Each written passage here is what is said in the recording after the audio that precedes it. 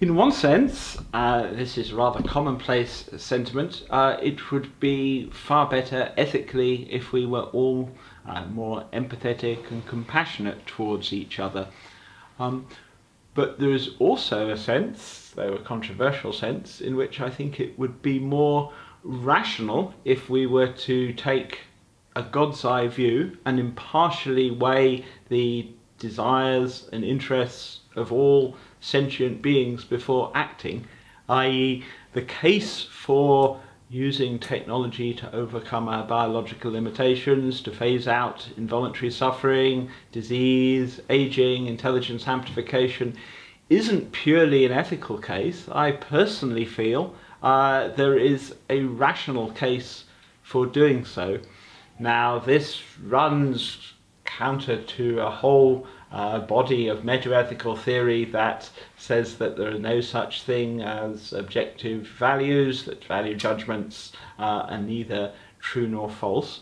But nonetheless, just as from an individual perspective, if one has a set of goals, set of values and preferences, and one wants to implement them, there are rational and irrational ways to do it.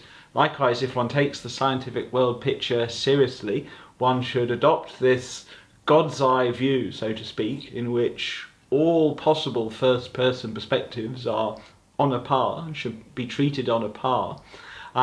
And if one does have this God's eye view, then one won't be prey to anthropocentric bias any more than one should be prey to ethnocentric bias. Essentially, adopting this God's eye view, it's taking seriously all possible perspectives and acting accordingly.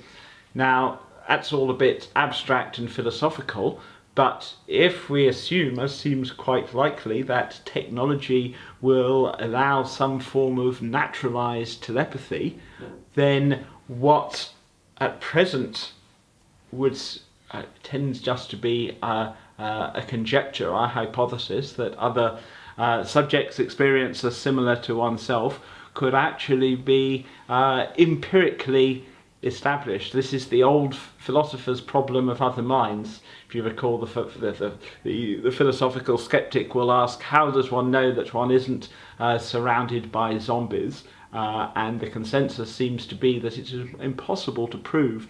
But if it were the case, for example, one could establish reversible thalamic bridges to other brains, then it would be possible to actually experience the world to become, at least briefly, jointly a subject of experience with another agent.